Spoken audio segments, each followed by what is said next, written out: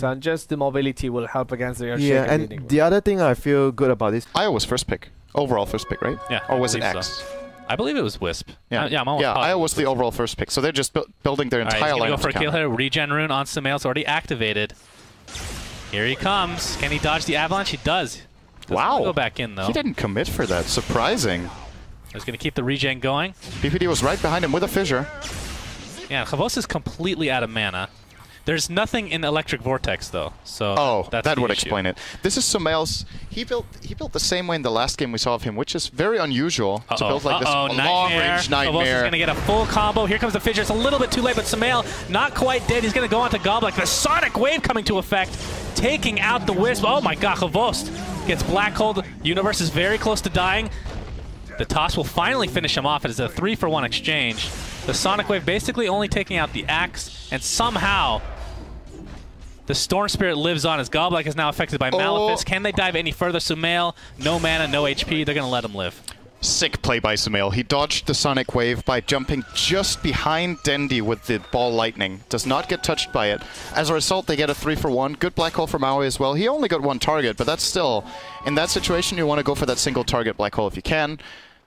And yeah, EG off to a good start. Also Universe in the right place at the right time. He has TP'd in, he's ready there with the call. No Blink Dagger available. Still gets a 2-person call with a great Fissure. Pretty content with just farming.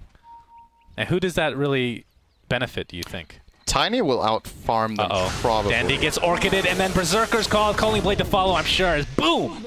He drops to the deck. And he also didn't get the rune. Sumail got that. And this is classic EG. Turn a key kill into a Roche if possible. Fear is going to go in. They do have Healing Ward level 3.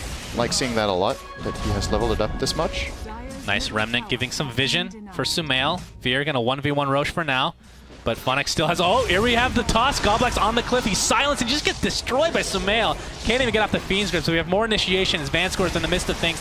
There's the Ravage doing decent amount of damage, but that is 4 dead for Na'Vi, and Tiny in all likelihood will die. They even used the Black Hole just to ensure and to save Sumail's life. Definitely a good choice. They get a team wipe, they lose Axe, they get Roche. Pretty damn good trade for EG. Extremely good Blink call by Universe. He finds 3 targets next to each other, sets up the nice and easy kill on the Wisp. Quick reactions from Sumail as well. Sees the toss coming in. His push their team. Great fans they are. Yeah. Way to support your team. Radiant's bottom tower is under attack. And it looks like this tier 1's going to go the way of Na'Vi. EG. There's a TP here, though, and it's from Enigma. Does he have a blink? He has Malefice. No, he doesn't have. He has the BKB. And here comes the Storm Spirit onto Khavos. Vanscore, are you going to take him out in time? Here he goes. He's popping out. But here's the Black Hole on 2. Here's Dendi. Oh my god, and the Bane gets destroyed. BKB pop for AUI. Funix to be able to get out. A tier 1 for... It's going to end up being 3 kills in all likelihood with this poor Vanscore Io. I mean, that's the role you play. As a triple kill for Universe. It's just Bane again, right? I don't think Goblik's positioning was that poor, but he was in vision. And then there's so many counters. He gets the grip, instant Blink call. BKB now. And what does Na'Vi need to do? They have really good teamfight potential, obviously. The problem is EG has even better, I would say. They need to play with confidence. I think if the Tide doesn't Blink Ravage before the BKB on Enigma comes out, they can't win the fight. They have to be the ones opening, and they need to just go in, fully believe in their strategy, and just find the kind of opening they need. Just a 2- or 3-man Ravage should be enough. He doesn't need that extremely good 4- or 5-man one. Oh, we're going to have initiation on a Khavos. Can Vanscore take him out? There's no ult, though, and Fear even just pops him in 2 hits. And Khavos takes a Black Hole for himself. Yes, you're that important. He doesn't have a buyback. 60 seconds, he'll be dead. And with this, EG in all likelihood will push or go for Roche, which I don't think is up for another minute or so. Yeah, about they want to force this buyout, which isn't there. They get a lane of Rax if they play this as aggressive as possible, I think.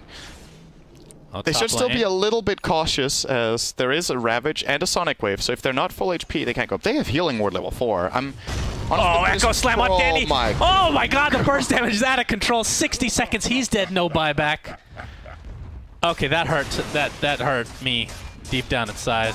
Yeah. That Echo Slam. And that's a really smart play in hindsight, actually, here from EG, because there is no way Dendi would expect that to happen. He's lost 2 teammates that don't have buyback. He's going to expect EG to run 4 heroes down mid and take the tower. Instead, they split 2-2. They send 2 heroes top to kill off Dendi, and they still get the push done. The main pushing hero, Juggernaut, is still in the mid lane. He's going to be hitting barracks. This is probably a full lane, unless if they can mount Ravage some sort of is online, defense. but yeah, Tiny comes back in about 3 seconds. Quap, another 30 though. Some They might permanent actually damage only being get the done range to checks. Yeah, I agree with that. He's going to Blade Fury, get some nice little clicks in between. As a result, we'll dodge the Avalanche completely. Khavos pops his BKB. Black Hole's not up. Ravage is going to hit basically everybody on EG, and the right clicks will be enough to take out the Universe.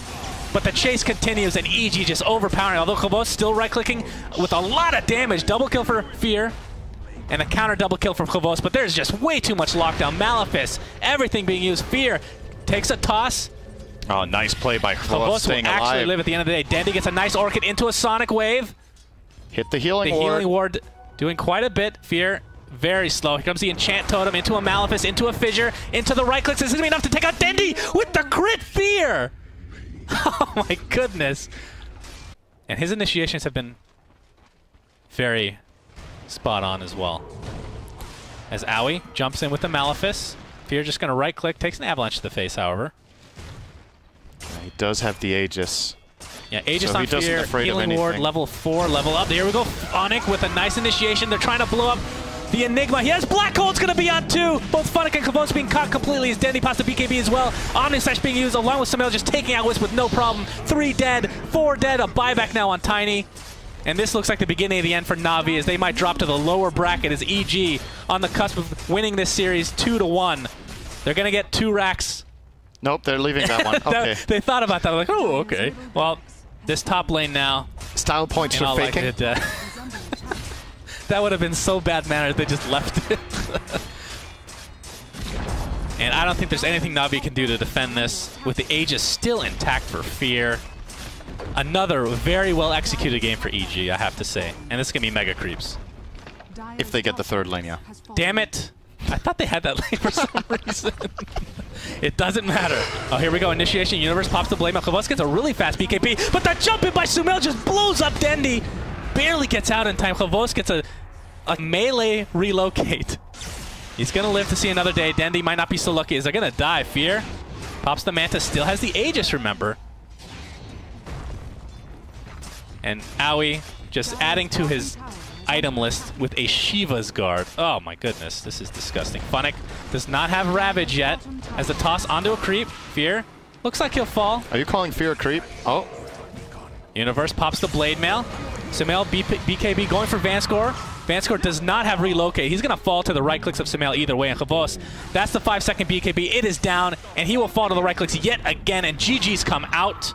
28-5. EG just dominated this game.